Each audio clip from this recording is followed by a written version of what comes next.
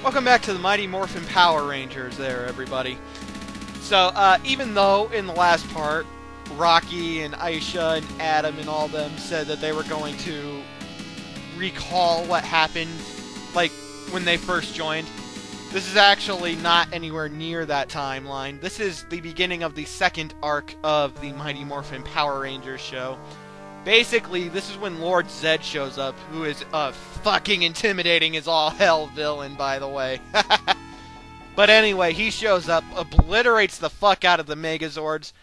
The Green Ranger, he's gone. We don't get to play as him in this game, unfortunately. His power's been gone and replaced with the White Ranger. It sucks, because I like the Green Ranger better. But what is kick-ass about this right here in this game is that we get to choose between my 3 favorite Mighty Morphin Power Rangers characters now. So we're going to choose my 3rd favorite, Zack, the Black Ranger. In this game, he is incredibly fun. Why? Because he has a motherfucking cannon. Say hello to my little friend, bitches. I'm sorry. But yeah, he has a fucking cannon. It is all kinds of kick-ass. I love using the cannon. It does the same amount of damage as all the other charge-up attacks, but oh, it's so much fun. So much fucking fun. I also love his ending combo move and his dash attack. And that's the big old axe swing he does. I love that. The Black Ranger is my 3rd favorite to play in this game, and Zack is my 3rd favorite character on the Mighty Morphin Power Rangers. He's this dancer, hipster, 90s kind of guy, I guess. But yeah, he's one of the more entertaining characters in my opinion. My favorite character as a child was Jason, the Red Ranger. After rewatching the show in my 20s though, Trini the Yellow Ranger is actually my favorite. I don't know why, I enjoyed her character more than anyone else's. Jason's number 2, Zack is number 3, Billy's number 4, Kimberly's number 5, and honestly, I don't really like Tommy at all. And holy shit, it's a boss!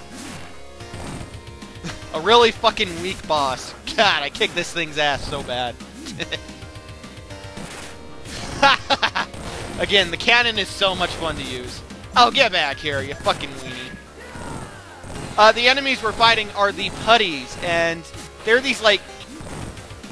Rita Repulsa, the villain of the first arc, her putties were made out of clay. I don't remember what Lord Zed's are made out of. All I know is that they're supposed to be tougher, but they have a fuck you button on their chest, and when you hit that button, they just kind of shatter.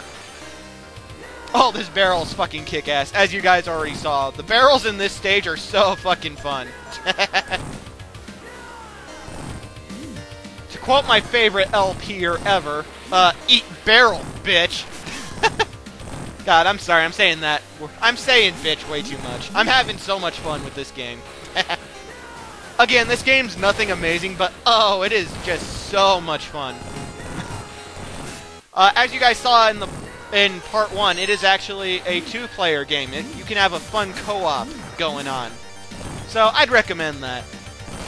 One big problem with the cannon and with the White Ranger's charge up, and honestly even the Pink Ranger's charge up, is that it's so fucking hard to hit things with it. See, look at that. How the hell did I miss that? Alright, let's try again.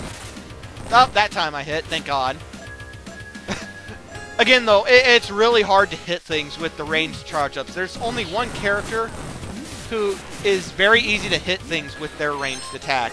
So, you know, there is that con, but still, come on, it's a fucking cannon. That is so much fun to use.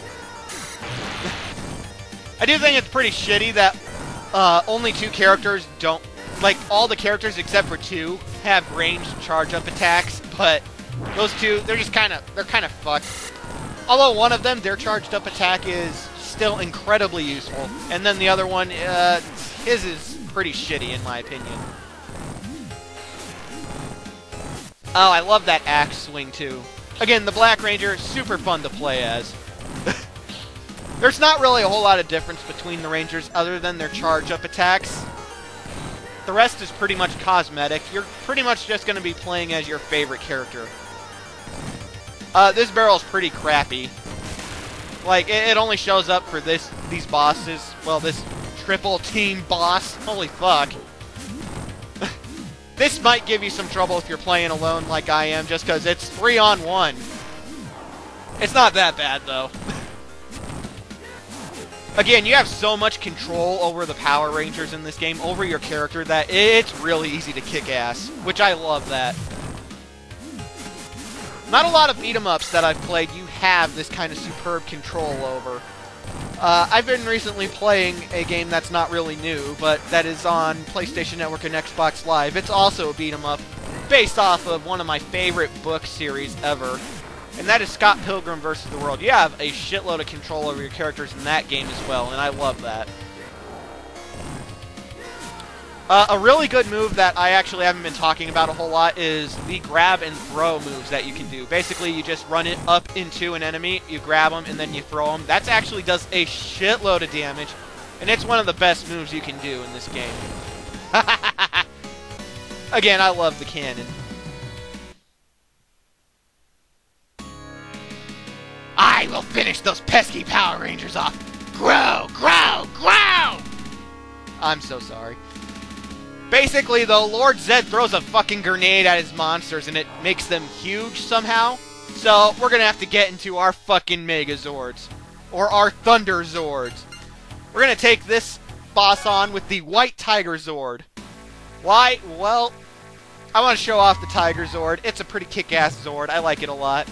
But there's another reason. And that's actually something I haven't talked about yet. All the songs in this game are 16-bit renditions of actual songs that are used in the movie and the show.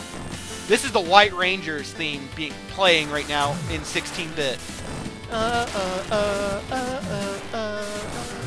White Ranger Tiger Power! White Ranger Tiger Power! White Ranger Tiger Power! White Ranger Tiger Power! That's all I know of it. I love the White Ranger theme song, even though I don't like Tommy or the White Ranger all that much. I love the Zord, and I love the theme song. But yeah, all the music in this game are like 16-bit renditions of the actual songs that are used in the show, and I love that. So, the White Tiger Zord, it's not all that different from the Falcon Zord. Well, kinda. It still has the dash attack, which is excellent, but it's not as good as the Falcon Zords, because it doesn't fly straight through the enemy, and it's harder to hit things with. Its charge up is fucking shit. It never fucking hits anything. It's basically that energy ball you saw. Rather. And its punching combo, it's a little harder to hit than with the Thunder Zord. The Thunder Zord, I think, is a far better Zord to pick for this, but the Tiger Zord's still plenty kick-ass. I love it. And yeah, that was that. These guys aren't anywhere near as tough as they were previously, just because you can block and shit now.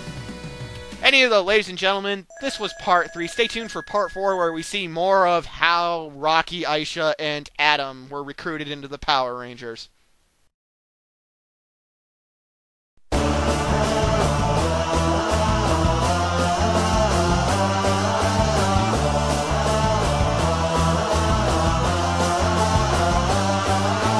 White Ranger Tiger Power, White Ranger Tiger Power, White Ranger Tiger